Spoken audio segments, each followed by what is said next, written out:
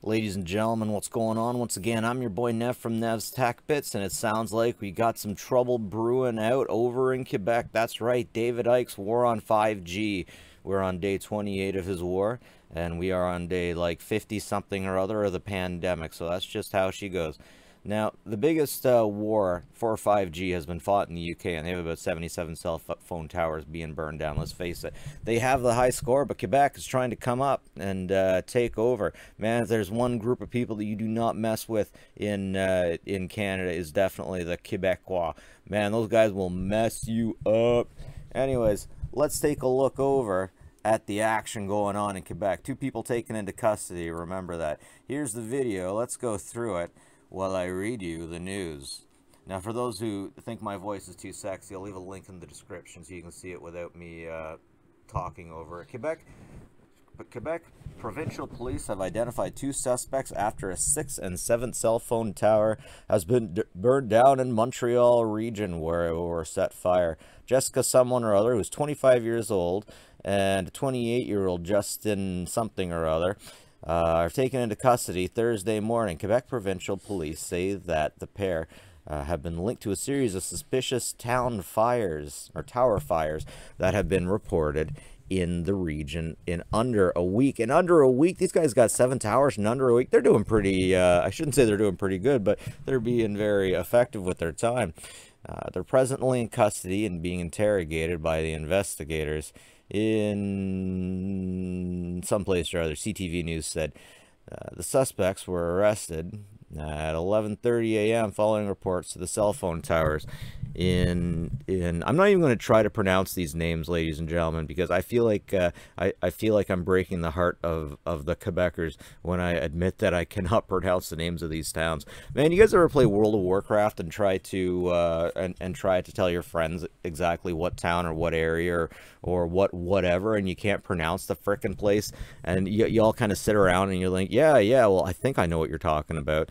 Anyways, one interesting part of this article is that the World Health Organization had come out and said that 5G isn't a big deal, and that's really interesting because that's not what they were saying before. One really interesting part of this is that there are no 5G towers in Canada just yet. Okay, well, not in this location. 5G is a technology that the cell phone companies are gradually rolling out around the world. It's much more powerful than 3G and 4G predecessors. Yeah, we know that. That's why people don't like them. Many say this technology has adverse effects on health outside of the COVID-19 theory, but the World Health Organization said after much testing, there's no proof of a link between cellular technology and health problems. That's interesting because if you go to the WHO, they still have their articles from the past saying that there definitely is a good chance that cell phone radiation will mess with you. If you talk to people in the military who've been trained with the cellular radiation, they will tell you, yes, cell phone radiation can definitely cause cancer, but it does it in such a small amount of people that most people decide, the world seems to decide that it doesn't even matter because of all the healthy benefits that it will give them. And when I say all the healthy benefits, what I mean is 4G will give you cancer, 3G will give you cancer, and that's what I've been told by people working in the military who work with cellular technology. But remember, if you don't like 5G, ladies and gentlemen, don't purchase a phone. If you don't like 5G, 4G, 3G, 1G, they will all do the same thing to you over different amounts of time. If you don't want this stuff, if you don't want these cell towers, don't be purchasing cell phones. Don't be funding the man. Don't be helping him out. If you have a cell phone and you hate 5G, then you need to get rid of your cell phone because you are funding 5G. And normal people don't go around burning cell phone towers.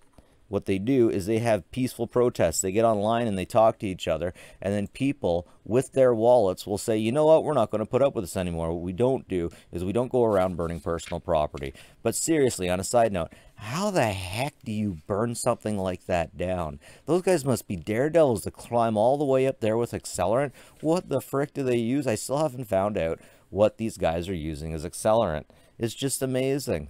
just because if that was gasoline, it would be out by now. There's definitely something there on fire. And if any of you guys were ever pyros like I was when I was young, you find out pretty quick that it gets pretty hard to make things catch fire on their own, especially like that. And how did they not catch fire themselves? Anyways, ladies and gentlemen, don't be burning down 3G, 4G, 5G towers, because a lot of people need that for 911. Peaceful protests. We have positive ways of doing this stuff. You can stop using your cell phone. If we all stop using our cell phones, these towers will stop being built, right? So if you don't like this stuff, stop using your cell phone. Don't be burning stuff down. Anyways, ladies and gentlemen, that's it for me. Nev from Nev's Tech Bits and Texas Aggies here. Have a good one, folks. Like and subscribe if you like this kind of stuff. Always appreciate it. You guys like and subscribe. You guys watch. It means I can get this kid more candy. And we all know how much kids like candy. Actually, no candy for you. No candy for you. I want popcorn. Okay. Have a good one, folks. Take care of each other.